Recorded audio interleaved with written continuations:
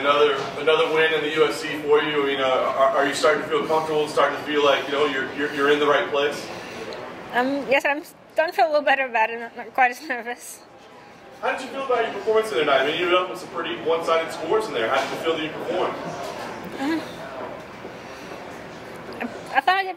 I mean, I like to be extremely critical of myself, so I always think I can do better. Just more work. What do you think you could have done better? I mean, are there instant things that you feel like you should have done differently? I have to go back and watch, but I like to be really critical of myself. How did you feel you performed with Joe Rogan afterwards? I'm sure that was probably the biggest. That was probably more fearful than getting in the cage for you. Yes, sir. It was also really neat to get to meet him in person for first real time speaking to him. It's pretty cool. Can you tell me what was going through your head at the moment you had to go get on the microphone in the center of the cage? It's different. That was the first time I've had to do that since I've been in the UFC, and it was. We've all been sitting back here just waiting to hear the famous Cifers trash talk. I mean, that you bring the heat, more than Masvidal, more than Diaz, throw it out there. Let's give us the best trash talk that you got. We've been waiting for it. I don't think I have any of that. So seriously, I'm curious, how do you feel like your career will progress? I mean, I'm sure you see the business side of this. People that talk, those are the ones that get the opportunities, right? And it's clear that you don't want to talk if you don't have to. So how do you pick your next challenge? How do you move your career forward? I just like to be competitive with myself and just let my hard work show. And then everything else that comes with it just happens too. I don't want to have to talk it. What would you like to see next? I mean, is there a date you want to fight for the end of the year? Is there a location, an opponent? What would be next for you? I would kind of like to stay stateside for as long as I could, because I don't really like flying overly much. But I would like to fight before the end of the year if possible, but that's still entirely up to the UFC. And what if they say Korea is the only spot we got for you? Then it would be up to them, but I mean, still, it's entirely up to them, really. Did you meet Dana White backstage?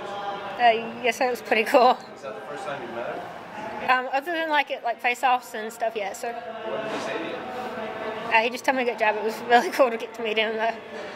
And what is it about talking to us that makes you so nervous?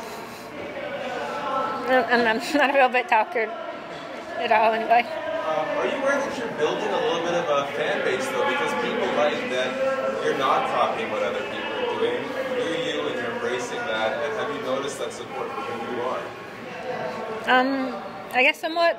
My family and my training partners and stuff back home were really supportive of me, and that matters mostly to me. So.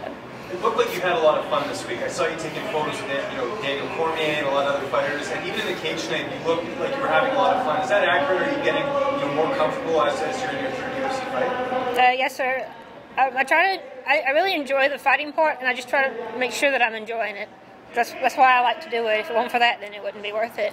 Does that give you a bit of confidence, being on a card like this, and that you're a mainstay in the UFC now, and you're on the same card as a Daniel Cormier? Does that kind of help you out when you go into a fight like this, just being like, I belong here?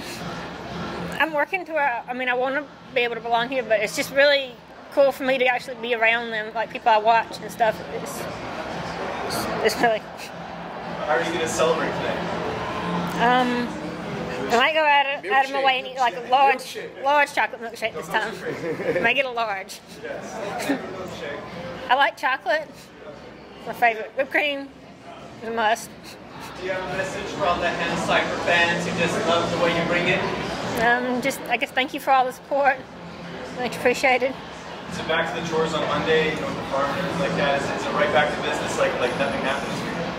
Pretty much, since I feel good, yes. But you like that though. It almost makes you balance in a way, appreciating what you have and everything like that. Like it's, for some fighters, they change when they get in the UFC. But it seems like you're, the same person.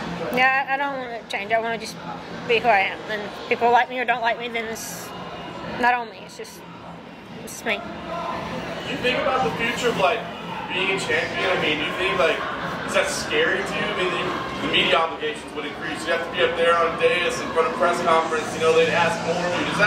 Does any part of that scare you? It makes me feel nervous to think about it, but I would like to, for my skill set and hard work, to put me there one day. It would be really nice to think I could work that hard. That would make me happy. Awesome. Thank you. Thank you. Yes. Thank you, guys. Thank you.